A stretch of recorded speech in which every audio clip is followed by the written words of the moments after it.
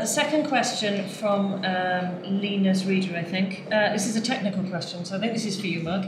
How many joules or light energy levels are transmitted in this new model, and how does it compare to professional levels?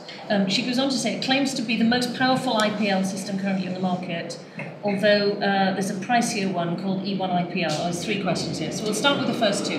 How many joules light energy are transmitted in this new model, and how does it compare to professional levels? The answer needs to be a little more complicated. It's not a yes or no answer, because you have to select the joules to be the most appropriate energy for that skin type. You also need to remember, as we said earlier, that having identified the skin type with the skin tone sensor, then you need to adjust the parameters, which the machine does automatically for that skin type. But the joules is 7 joules per centimetre squared, so it isn't the joules, it's how many joules per unit area. Right. So it's energy density, so it's 7 joules per centimetre squared. But it's the sophistication and the intelligence of those joules that's critical.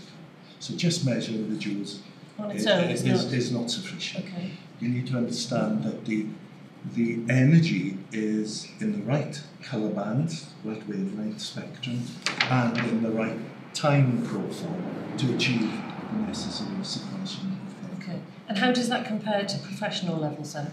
It's lower than professional levels, but our studies have indicated that the efficacy with this machine compares very, very favourably. Indeed, Mark might comment that even better than some of the professional work we've done.